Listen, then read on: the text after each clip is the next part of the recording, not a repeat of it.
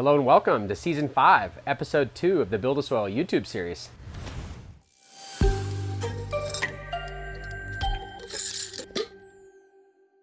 Today is a big day. We're going to be taking cuttings off of our mom plant. So I at least want to go over that process and show you every step of the way what we're doing here for Season 5. If you look, we've got a bed that we're also going to want to bring back to life, and we discussed that. So today, we're also going to apply some cover crop in here. I've got some 12 seed cover crop, and I've got some root wise, and I'm going to mix the two together, sprinkle it on the bed and water it. And I'll show you my process for what to do when there's some mulch, but otherwise it's really simple. At least that's started while we're rooting the clones. And then that is going to eventually grow, and we'll talk about re-amending that bed, and we're going to work some of that cover crop back into that top layer, what they call green manure. We're basically going to be using it as an actual in-between cycle cover crop. If you don't have time to do this in your cycle, I get it. In fact, we're going to demonstrate another method where it sounds like a lot of you want us to start the 4x4 grow tent like right away, no downtime. So because of that, we're not going to grow cover crop in that bed. We're going to get to re-amending right away. And I still think we're going to get a great result out of there because we have cover cropped pretty recently before the last cycle. But it'll give me a chance to highlight two methodologies, because I know sometimes you're like, man, I'm ready to go again. How do I grow cover crop in between? You don't have to do it in between. You can do it as a living mulch. You can do it as an in-between. You can do it as a companion plant. There's ways to consider the terminology, and we'll discuss some of that. But most importantly, we're going to take some clones. I've also got the seeds still germinating. It's not been too long since we popped the seeds, but I will give you an update. We've got 7 so far that are looking pretty good. We've got 1 more that decided to pop this morning and is kind of looking a little bit weak, so we'll see if it stands up for me or not. And the other 3 we're still waiting for. Now, sometimes there's a difference in the time the seeds germinate, and that's fine. One last thing to consider is we've done the DNA testing before. I think we're just going to do it pretty straightforward, but if you guys really want to see the DNA testing, we can consider doing it. And then maybe just do the old school way as well and compare those results. Might be kind of fun to do. Otherwise, I'm just going to focus on taking the clones today. We'll let these seeds grow up a little bit. We'll see the final number as far as germination.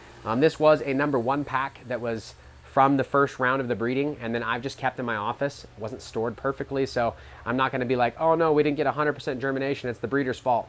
I've germinated lots of packs. Sometimes I get 100%, sometimes I don't. Don't be worried about it if that happens to you. We just want to make sure that we pick the healthiest, most vibrant ones that we connect to grow in our next run, and hopefully we can narrow it down. Now, when we're talking about pheno hunting or geno hunting or whatever you want to call it, that could be going through thousands and thousands of seeds of the same variety to look for something unique. It could be going through 1 10-pack to see what you find that's unique. And so don't let anybody, tell you that you can't do that on small scale, but I think any of us that are running like 10 seeds and looking for a keeper, we wish we could pop thousands of seeds and pick the best one, because I think we all agree when you look at hundreds or thousands of something, there seems to be statistical outliers, not just the average, right? And so when we're looking for that keeper, we're looking for that statistical outlier in a good way.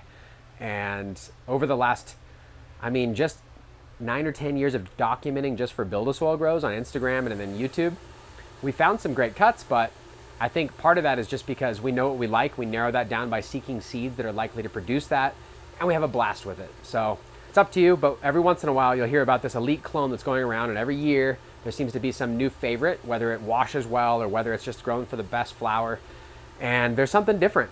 It's up to you as far as, I keep saying that, but do you want to go look for that one, or do you want to go look for your own?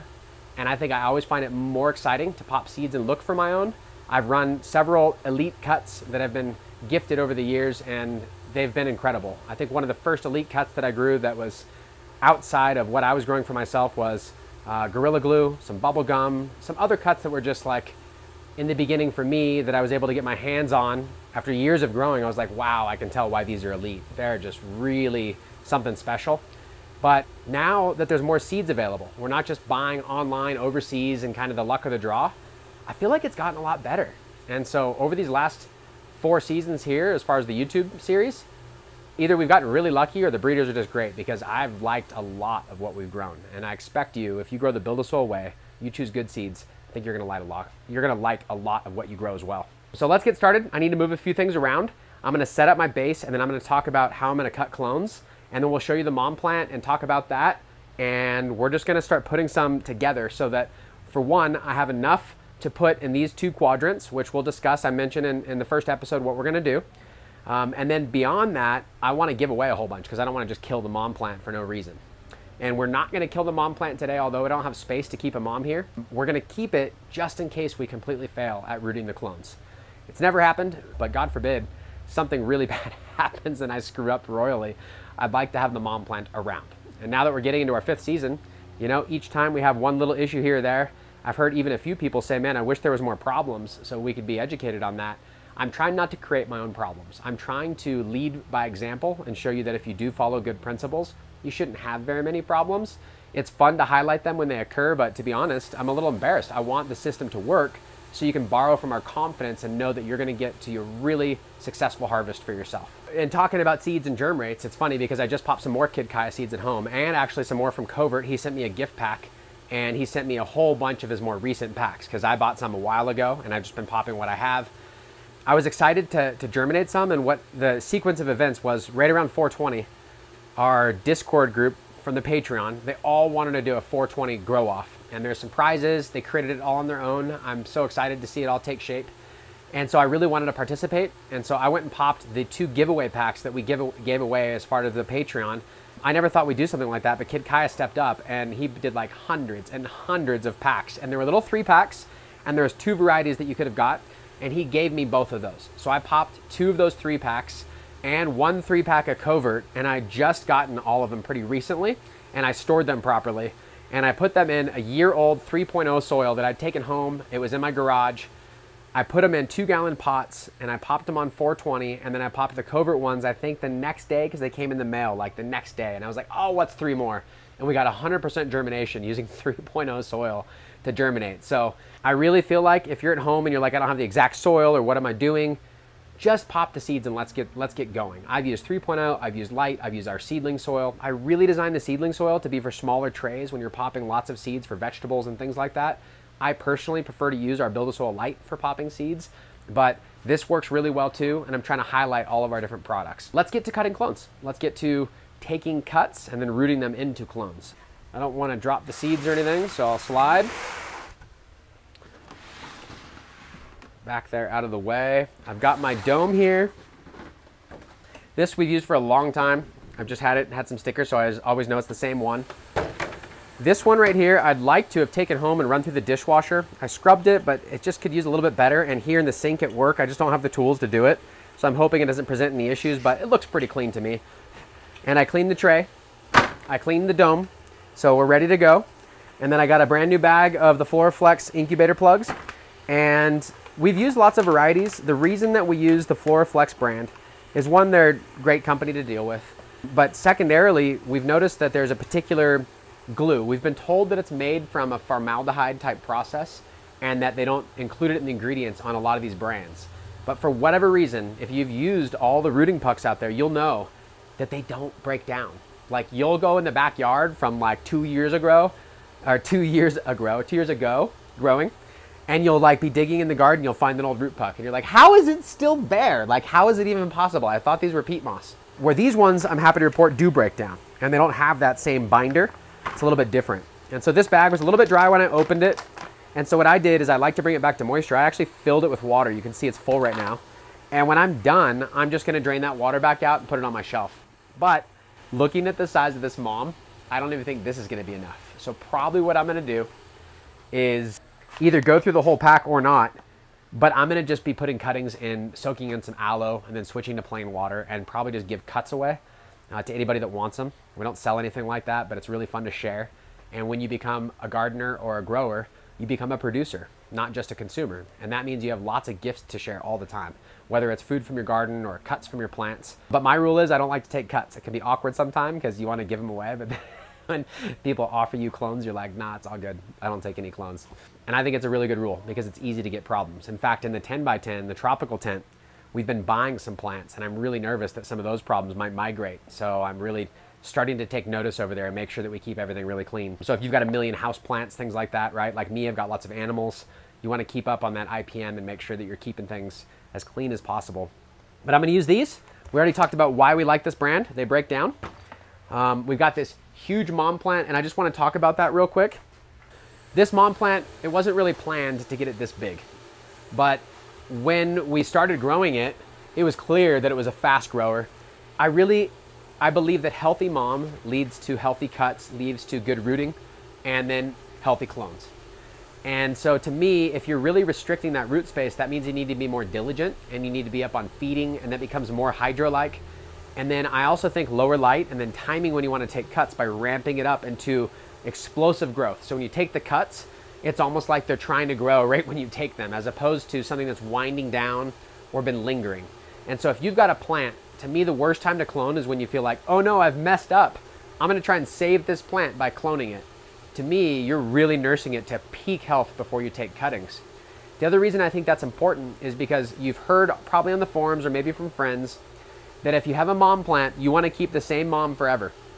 You don't want to take a clone, make that a mom, take a clone from a clone from a clone from a clone, because as the story goes, the DNA is going to decline over time, or you're going to get something that's not the same as the mom you used to have.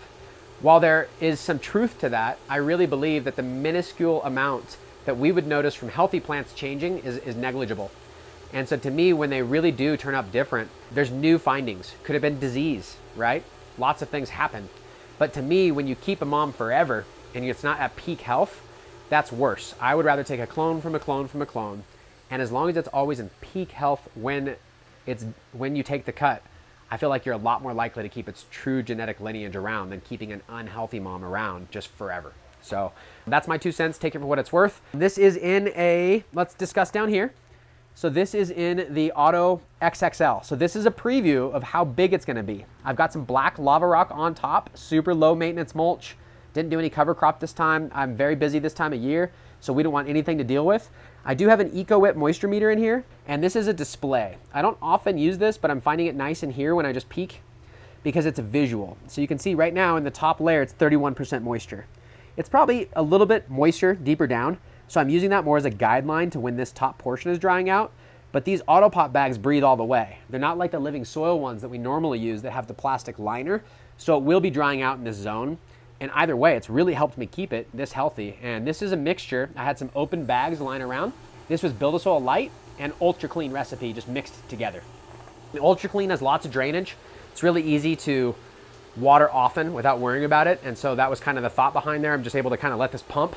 I've fed it organic gem once or twice just to make sure that it's really pushing before we go to take cuts, and I feel like for as big as it is, it's a really healthy mom. I've moved it into a quadrant where there's no light right now just for filming, but it was up front underneath the Magnolia LED, and I think that's why it was, doing so well. And it had a little bit of side lighting from that one. Other thing I've noticed is there's a little bit of white on here, and so we've switched out our humidifier. I was being pretty lazy while we were in between cycles, and I was just using our filtered water from the hose to fill up my humidifier reservoir. And as soon as I fired up the mom plant and I wanted to put it in here, I was like, oh man, I'm gonna have to get humidity going, everything. So that needs to be scrubbed down before we start this next cycle. And I've switched over to RO water. Only reason I didn't do it regularly is the water's far away from where we're doing it, and I probably need to set up a float valve, something like that this season, because doing 5 gallons a time on a really small RO takes like the whole day, and then if I forget to, I don't fill it, then I grab the hose, and it's a bad cycle because the amount of white film that comes from the water that we get out of our tap here is ridiculous. And when you see it, you're like, I don't want that on my plants. It's lowering the sheen, and then it's not receiving the light as well. So that's one thing that will change. Otherwise, I think she's immaculate. Looks really, really good. Very healthy. So we're gonna take cuts off this one. And because it's such a big, healthy mom, I really get to pick the cream of the crop. I've got so many good cuts on here for me to select. We're gonna have 4 in this quadrant. Why don't I go over that real quick before I take the cuts, and then we can wrap it up by just getting this all done. So this quadrant, we're gonna be running an Auto Pot XXL, that size right there. This is not hooked up to an Auto Pot. I've been top watering, but I'm using the container and tray. We're gonna put that over here in this quadrant, and then I'm going to have an earth box, and we're also gonna do a blue mat, and we're gonna match the soil volume. So I'm gonna actually match the exact volume of that as close as I can and put the same amount of soil into probably like a 20-gallon fabric pot, and make sure that we're considering matching soil volume for an automated top irrigation versus an automated bottom irrigation. And I'm not doing a head-to-head, I'm doing more of like a comparison because we've got 3 things going on, but all of them are automatic watering. And I think it's gonna be really, really fun. I love earth boxes, you know it. This bigger Auto Pot clearly throws down, so I think I'm gonna have a really good time with that. I'm hoping we just don't blow up this section too big. And part of that's gonna be timing, so we're trying to dial that. And then we're also gonna do, like I said, a regular fabric pot with the blue mats in there, done exactly to their specifications. The other reason I'm excited is we're going to be comparing EcoWit to blue mat, as far as those are two completely different types of moisture readings. And from what I understand from the manufacturer, from the sales guy that I've been dealing with that works with blue mat, he mentioned that we can get a graph made and we can basically accurately predict, depending on your soil texture. So if it's more clay-like or more sand-like, depending on how you mix your recipe, we can actually use the EcoWit and we can use the blue mat and we can create the perfect zone for calibration so we know exactly what we're looking at. So that's gonna be really fun. So this back quadrant, I mentioned it in the first episode, but we're gonna have 4 plants there, all the same from this mom, as close as we can match in size. And we're gonna run a 30 gallon, a 15 gallon, a 7 gallon, and a 5 gallon. And the main reason is the #1 mistake we see new growers coming to the living soil style, the BuildASoil way, if you will, they'll choose too small of a container size for a number of reasons, right? One is you gotta buy more soil, but you can keep it forever, and we're not really trying to upsell the soil volume. What I don't understand is when someone says, I don't have enough room, and we're talking about a 4x4 area regardless, right? A lot of times I get it if you're in a really small tent. And so a lot of times it takes 2 or 3 runs and people start to migrate up. And I've just noticed an old article that Coot turned me on to a long time ago. He mentioned that the root size, when you double the container size, you get like a 40% increase in yield. So it's not exactly 1-to-1, but it's like, for me, it is a cornerstone of the BuildASoil way because it makes everything easier. You don't have to be a pro. You have new roots going through new soil, getting access to fresh nutrients, and it just makes it much, much better. And that's where you're depending on the soil and you're being a good steward as opposed to trying to be like a hydroponic grower. So that's what we're gonna display in that back section. And I've talked enough, so let's get going. I've got my water here. I've just got some random cups from the back that'll allow me to just soak them. What I like to do is put some aloe in there, and I know that in here it has regular directions for like a teaspoon per gallon. But what I'm gonna do is go a little bit harder than that, not quite a teaspoon in here, but I'm just gonna sprinkle a small amount. Probably say 1/4 teaspoon in each one. And it's pretty humid in here, so as soon as I'm done, I'm gonna close this bag up, make sure I don't get moisture in it. I'll just use my scissors and give it a stir. And this is what I'm gonna soak the cuttings in, so that as soon as they're cut, I want them to drink a little bit of water, and they're gonna drink in this, giving them a little bit of energy, a little bit of hormones, all the benefits of that aloe vera plant. And they're gonna soak that up. Now, sometimes I'll leave that for up to 24 hours, and then I'll change it out to plain water. And then when I have time, I'll start putting them in pucks. But at least while I'm cutting them today, I'm just gonna soak them in this cup with that aloe so they drink a little bit of it. And that'll be all I do for rooting. We don't use any rooting hormones. If you've got an aloe plant at home, a lot of people will cut a fresh leaf off of aloe vera. The only aloe vera is the Barbadensis Miller. It's the one we use for this. All the other aloe varieties are not the vera. And it seems like the vera has a lot of beneficial properties, but they will literally just poke holes in a fresh leaf and like put their clones right in it. You can puree some of the inner fillet and make your own aloe. You can buy it from us. This is freeze dried, so it's harvested fresh and it's grown near the equator, so you get all the medicinal properties. And then it's immediately available because it's been freeze dried. Just like the best head stash, you know, freeze dried rosin. We're trying to preserve all that when we use a plant material. So let's pick some good ones. I see a top one here I want to take. Let me go to the back. And so this one could actually be a cutting. What I'm looking for is I want there to be at least one node here where roots can grow out.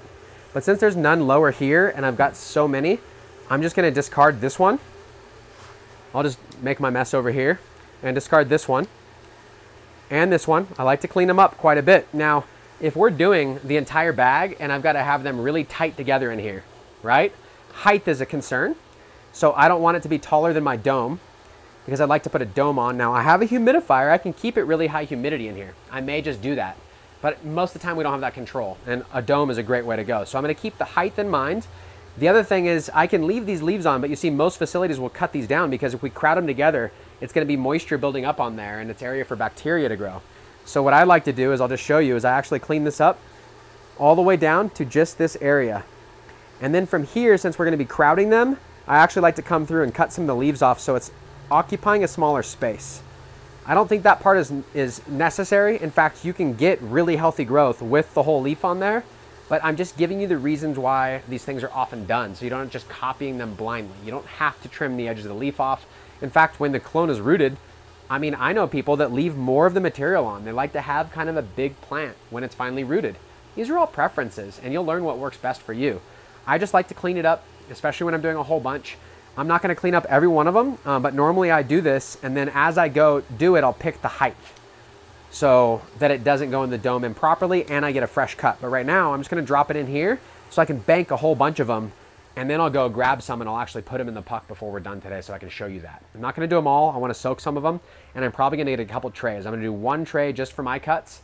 I'm gonna do another tray with all the others that's a little more crowded, and then that way I can check back on the roots, and then some of my friends will get some rooted cuts instead of just some straight cuts off the plant, which a lot of times they don't have a setup to grow the roots on their own, and your friends might be worried. And since we want to get them started on the hobby, we want to turn them into growers so they got some fire to share sometimes, it's fun to give it away. So it's part of the process. Let me just get going now that we've basically discussed everything that I want to do.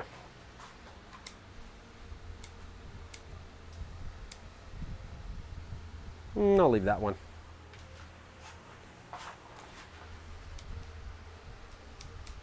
Now, when I go to puck it, I will take some of that off. I don't like to leave these because they'll get moist and grow bacteria on them and start to mold up in your dome, depending on how much moisture you have. So I'll actually clean that up. The other thing that people do is when they clean it up, sometimes they'll strip the stalk. Other people say never strip the stalk because it can lead to problems, right? Totally up to you. The idea is that this thick layer here is a lot harsher or thicker and stronger, and so it's harder for the roots to grow through. But I also feel if we're leaving a node here, right where that was, the roots can grow out of that. I don't like to strip the whole stalk completely. Sometimes I'll give it one little strip. I've talked about it, I've done it. I've done both ways. I feel like they all work. Most importantly, we just want to leave one of these open, in my opinion, helps a lot than just a straight stalk. And so if I was to just put this into the rooting puck, I would feel better cutting it a little bit shorter and putting that right in the middle of my rooting puck. So you have that to be the first place where roots will likely come out. And I've also used the cloning machines, and it's kind of cool because you can see right when the roots strike. And a lot of times you will see them come out of there first or on like a wound on the end. So it really just depends, but it's cool to see that. So maybe we've done the same way. Maybe one of the next seasons we'll actually bring a cloning machine in and show you how we transplant from bare roots in a living soil versus something that already has a puck. Drop in a comment. You're watching us do our way, right? And I feel like as long as you get roots and it's healthy, then it's a good method. So tell me a little bit about how you do it. Do you like to use a cloning machine? Do you like to use pucks? What's your style? You can even, just so you know, you can leave I change the water out daily, put it on the kitchen counter, and in about 15 days, you'll have roots striking on a couple of them. Not as vigorous as when you do the job properly, but sometimes if you don't have space and you really want to try and keep a plant, just take a few clones and put it on the kitchen counter. Change the water every day and see if you get lucky. It's really fun to do, just like house plants. I'm just gonna pick like all the best ones right now for me. So they're all so good that literally I don't even have to pick. But I'm just taking, I guess, like the top side ones and all the ones that look really happy. And I'm gonna take double the amount that I need just to make sure. So the color on this one looks pretty good. This genetic has a lot of color in it. It does have a little bit of purpling, but I feel like this is mostly the genetics. It's a pretty big plant. It's kind of overgrown, but the green looks really healthy to me. Right before we transplanted, the stem was a little bit hard and purple was a little bit darker than this, and that was not making me happy. That's part of why I transplanted. And so I really do feel like the texture, everything that we're looking for is there. It feels like rubbery, strong, really lots of odor. Man, that's loud. This is the Fruit by the Funk #3 that we kept, and it is just loud, even in veg. Wow. I want to get 14, really good choices for myself, and then the rest is gonna go. I'm just gonna take a whole bunch to give away. And when I first started this and we were gonna run from clone, I was like, well, gosh, I wanna make sure I have a whole bunch of good size ones. So I should grow a bigger mom this time so that I'm not like choosing 2 or 3 big clones and 1 or 2 small ones, right? I wanna make sure I have a really good choice. So some people swear that the side branches have more hormones. I've not really found that to be true. But between like the lowers here, these ones actually look really healthy. Surprised. It's crazy. Compared to the tops, they're a little bit curved, so a lot of times I'll just go for the top, but honestly they fix themselves right away. And sometimes when you have a plant that's not as healthy, the lowers will be kind of scraggly. That's why I picked the top ones. But man, this looks really good. I'm actually happy with that. I'm gonna use this one. So those are the 14 that I'm gonna use, and that way I'm hoping to get 7 really good rooted ones. So I always like to double the amount that I require. Then if some of them take a little longer to root, I've probably got my preference already up front rooted first. I've noticed that I don't always get 100%, but when I do, even when I do get 100%, some of them root faster than the others. It's part of that hormonal difference in the plant. So I take more. I have an abundant mindset. I encourage you to do the same thing. You got big soil, big mom plant, you get plenty of cuts. You should have no worries keeping what you actually need for your next cycle. And if that's not the case, then obviously you can pop more seeds. But it's amazing what one mom plant can do. I'm looking at this and looking at hundreds of more cuts on there. And I don't have time to record me taking them all today. But essentially, I'm just gonna put them in water and start giving them away. And then tomorrow when I have time, I'll take some of the ones out of water and I'll puck up some more. That way I have some rooted like I mentioned. But this is most important what I wanted to get done today. So let's puck a couple of these up so we finish the process. Let's get to it. So I'm just gonna choose one. Okay, and I want it to be probably like this tall, and I want to pick a node. So I can go all the way up to this one, or I can go all the way down to this one. So I'm going to choose this one, and I'm going to have that at the top of my rooting puck, and I'm going to go down a little bit for some height. So I'm going to cut, I don't think it matters, but I always cut like at an angle. I honestly don't think it matters. And then this I don't want on. I didn't really mean to strip it, but I just want to get that off. I don't want that little bit there. That's about it. Now here, what I'd like to do is trim that little bit off so that it's not getting rotten, those little hairs. That's about it. Okay, take my plug. Now it's just soaking in water in here. And so it's dripping. I'm not gonna squeeze it, but I'm gonna just shake some of the water off and that's it. Put that in, and so I've got that touching there so it can root right out of that node. I didn't really burst through the bottom, and that should be good. And I've got plenty of space, so I don't need to be too particular about where I put them in here. There we go, there's the first one. Fruit by the funk. Okay, you can see all the saponins from the aloe. We talk about saponin a lot. We have the Q, the yucca, but aloe has it, alfalfa has it. A lot of plants use it for many different reasons, so.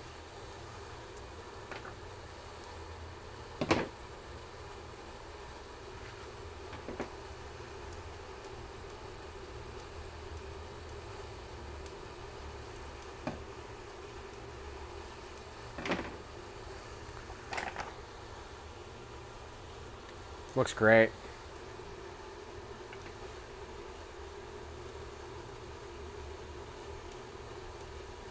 Like I said, I'm not like trying to strip the whole thing, but since I like to peel this one off, it creates it. So I guess is what, best of both worlds you can call it. We have a tutorial, like a blog article on how to take cuttings and the basics of rooting any cutting. There's hardwood, and then there's, you know, more like plants like this, like the annuals and softer. And so there's some different tech, but essentially we need to keep the humidity high, and we don't want to have really bright light. And there's a couple of basics that give you a lot better success. And I've seen a lot of people put a really bright light, like we're going to dim this a lot, or I'll move it out of this area, but that causes them to want to grow. And so just while I'm thinking and doing this, I want you to know that I don't want them to grow. I want them to grow roots. So when I keep them nice and humid, that means there's no pressure for them to try and move water through their roots and up. They don't have any, so they can't. So if I kept it dry in here, they would wilt. If I moved them from a humid environment to a dry environment, they would wilt. Right now, I'm fine leaving them kind of hanging out with the dome off because it's very humid in here. But if you're working in a dry environment, you want to put the dome right back on because they can start to wilt pretty quickly when the humidity is low. It puts pressure on the plant. And then that intense light. I'm leaving it on because we're filming. I've got my glasses on, the lights are really bright, but I'm going to dim it a little bit. And so that's important too. You can research that blog article at BuildASoil. It'll give you some of those tips, but essentially it's just that. Let's baby them. We want to keep the humidity very high. That way there's no pressure on the plant. We don't need lots of light for them to root. So that's kind of my main tips. I'm just spacing them out randomly until I get to the end. Then I'll just make sure there's even airflow through all of them, make my life really easy in here. It's easier to root them when you don't have 100 of them going, because when it gets crowded, it's just harder to keep things healthy. Just airflow wise and trying to get them to root. I feel like it's better when there's a little bit more space in there. It makes it easier. Let me see, will that be good? Too tall? What am I working with here? It's cutting a little close, but I think that's good. I'm good with it. I just don't want to go any taller than I currently am on any of them.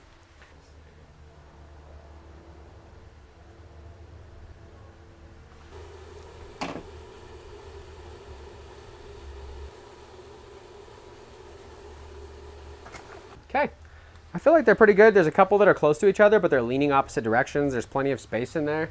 I want to get this dome on, so I'm going to call it a day and just get it done. And then what I'm going to do is close these. You don't have to do that, but at home you probably have a lot less humidity than I do, and so you want to keep it humid. Shift that over there, and then I can start to open it. I'm not really too worried about that. We can talk about like how I open them. Not too much method to my madness when it comes to that. I will kind of inspect if it's getting too much moisture buildup in here. Every single day I'd like to come just do a fresh release, make sure there's some fresh air brought in there so it's not getting stale. And so pretty quickly I will open these, but I just want to see that they're taking and that they're happy. So I'm going to leave that. As I mentioned, I don't like them to be in the brightest light, but I think they'll be fine for the rest of what we're doing here today, and then I'll dim it. I'm going to take a whole bunch more. I'm going to put in these cups and let them soak overnight, and then I'm going to puck up a whole bunch more to give away. And in case I make a mistake over here, at least I'll have backups on backups on backups. I'll seal these up for now so they stay nice and moist. I don't spill them or something like that. And then I'm going to go on to the next step. So for me, I'd like to put some cover crop down. I've got our 12 seed cover crop, and I've got Rootwise Microbe Complete. The Microbe Complete is the one that has the mycorrhizae in there, the mycorrhizal fungi, and that's going to help connect to the root system. Now, there's different types of mycorrhizae out there. There's some that go around the root, and there's some that go in the root. There's the endo versus the ecto. The gardening blends will have both, and most of the companies that sold to us indoor growers, they would just sell you the blend of both because they bought it from another company, and they'd put a cool label on it. Rootwise really designed this for what we're looking for, to be like the creme de la creme, better than anything they offered, even at the manufacturer, and selected by him. And obviously part of that is the correct mycorrhizal fungi, and that's why we use the Rootwise, many other reasons. But when we first started, we still do, our own mycorrhizal inoculum. Certain number of spores per gram, and it was just that. But eventually, Kevin came around, and this is what I'm looking for. It's more of the permaculture way. We have diversity. Everything from a healthy farm is on here. Normally you'll see these videos and guys will be like, make sure you have your mycos, make sure you get your azos, make sure you get your PNSB. And those might just sound like acronyms, but they're individual types of microorganisms that growers have found super useful. And those are in a balanced quorum in here, meaning like if you put too much of one biology versus the other, they can cannibalize each other. And so this actually has some intelligence put into it. And the way that I like to use it is as a seed inoculum directly to the seed when I'm doing this, because I've just got the filtered garden hose. It'll be easier than me mixing a couple of cans because this will need quite a bit of moisture. So here's what I'm going to do. Just like I did the seeds that we germinated. I'm going to take the cover crop. I've already used some of this. I'm going to go ahead and sprinkle a little bit of Rootwise in there. Just enough to coat the seeds, and so it's going to be like, I don't know, half a tablespoon. Then I'm going to take this. Now the seed's completely coated. When you're doing it in a big seed box on the back of a tractor, they actually use like a talc or a graphite, some sort of powder to kind of lubricate the seeds that flow out in an even order out of the seed machine. And so it's a pretty common practice to put your inoculum directly with the seeds. A lot of times growers though, we put it right in the hole, but I'm doing a whole bunch. So this is an easier way for me to go. This is gonna get cleared out of here. A lot of times I would leave this down, but I'm gonna be growing my own and I don't wanna stifle the germination of all these seeds by some heavy matting. And so I'm just gonna clean up, because I don't have a bucket right here. I'm gonna set it down right now so I can just keep filming. I have been watering this slowly, so it's coming back to life. There was moisture in the middle. A lot of guys are like, man, can you get any dry down? Would that be a problem? Well, I wanted to clean out the flood trays that we had in here and just make it nicer and clean the floors. So we did that. I got a little bit of dry down, but it was still heavy and there's worms and it was still moist down in the center.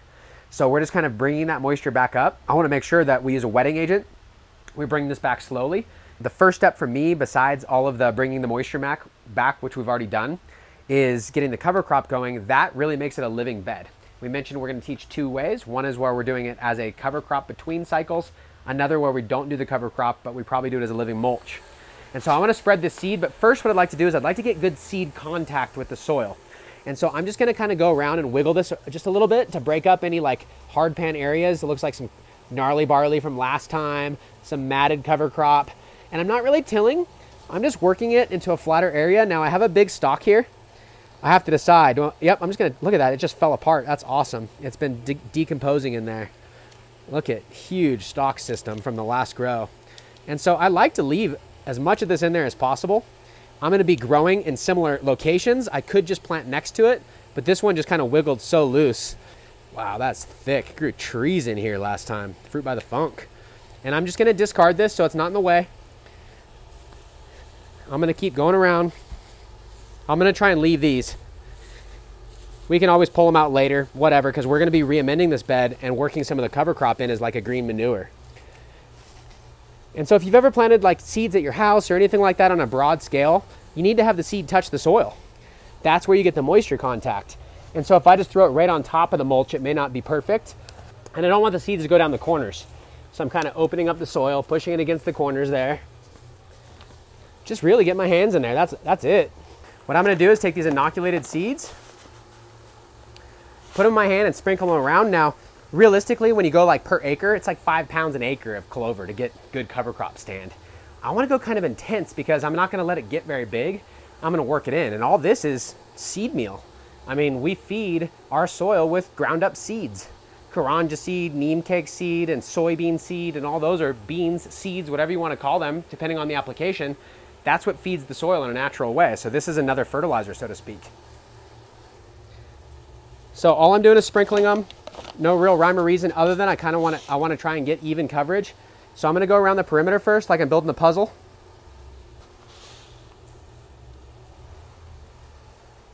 Get all the way to the edge. Now I'm going to go through the middle. That's probably good, but since I got more, might as well just use the whole bag on here. We're just going to feed it right back. All this is going to go back to the soil anyways. We're just going to convert some of what's in here through plants and then feed it right back. Get the last of that root wise going. There we go. That wasn't a full bag. That was only a half pound. And it was probably a half a bag in there. So let's say I put a 1/4 pound in here. That's a lot if you compare it to like per acreage. So we're going really hard on it. Don't have to do that, but we're looking for quick results, good stand. Now the last thing I want to do is just wiggle the seed so it actually falls through this mulch, touches the soil. That's it. Then I'm going to grab my hose that I have set to the side here, and I'm going to moisten it. That way there's actual moisture right here in this zone.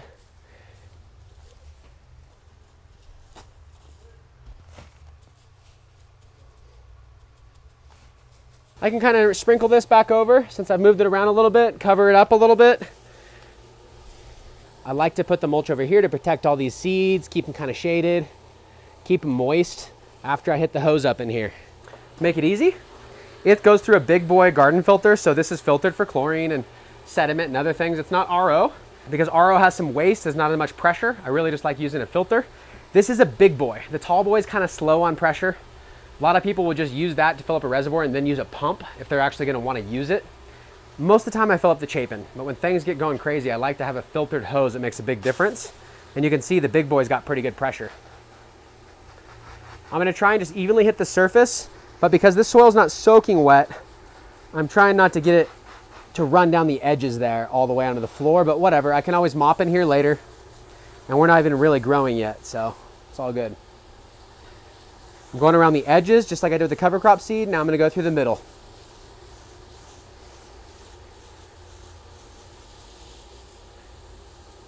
Who knows, if we like the blue mats this time, maybe we'll put them in the bed for season 6. But I think we're just gonna show off this quadrant. Because it's the biggest amount of soil, we're gonna show off the total BuildASoil way, where we do hand water and follow the feeding schedule, basically none, almost just water only. In fact, I think that's what we decided to do, basically just water only after I do the re-amending. That way I can show you that you don't have to spend money. A little re-amend and you can get an entire grow, especially when you have lots of soil. It makes a huge, huge difference. So I know about how quickly the water comes out of here. You can always test it with a 5-gallon bucket for a minute or two and see how long it takes to fill. Then you kind of understand how much water you're putting down. But the moisture meters, lots of ways to do this. For right now, I'm giving it less than it needs, and I'm just gonna come back later and hit it up again. My main concern was just making sure that cover crop and that top layer was nice and moist. That's it.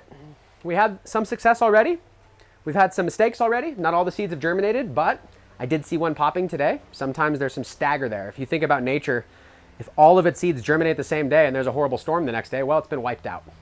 A lot of times you'll see differences in the seed hole thickness, how long it takes to germinate, the seed size. I try never rely on having 100% success, especially in the garden. I just feel like it's a bad plan.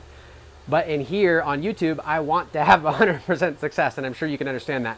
But it is what it is. I will report back on more seeds. We've got thousands of seeds in here that are gonna germinate. We'll show you as that progress grows. And then next, what I'd like to do is we're gonna go to the 4x4 tent, and we're gonna do another episode on how to amend that without doing the cover crop first, because basically I've heard that you guys just wanna get that going. And so I need to reach out to Daz. I need to make sure that we choose the right seeds, get them coming, and we're gonna discuss how we're gonna directly transplant into that bed. If there's too much life, should we directly transplant? Should we do a cup first? So we have a few decisions to make. That's gonna be fun. But either way, I wanna do a really good job on the autoflower. This Fruit by the Funk, Covert Genetics, your seeds are incredible. Thank you for the kind gifts. This mom plant is epic. If you're in the area, you wanna cut, I can just take a cut off there. We're gonna have extras here.